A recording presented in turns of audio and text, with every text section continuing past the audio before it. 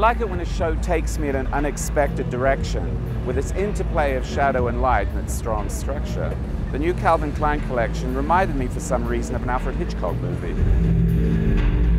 It was the classic Calvin, but with more depth, more like mystery. I like that side of it, and definitely a collection I would wear. I loved it.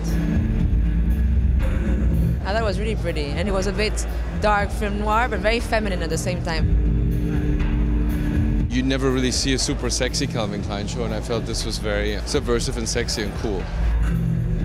We concentrated in making the perfect juxtapositions of fabric and construction, but keeping it very light at the same time, which is very intricate and interesting and delightful to work on.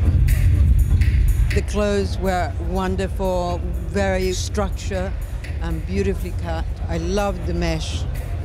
And I love his shoes that are not as ridiculous as many of the shoes that designers are imposing on women.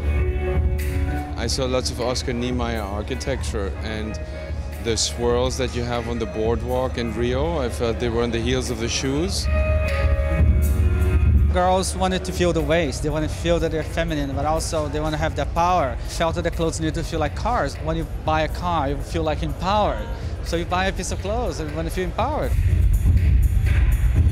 Francisco is a very European designer. He always lives more in the context of international fashion than just American sportswear. It's always a little bit step ahead than the rest.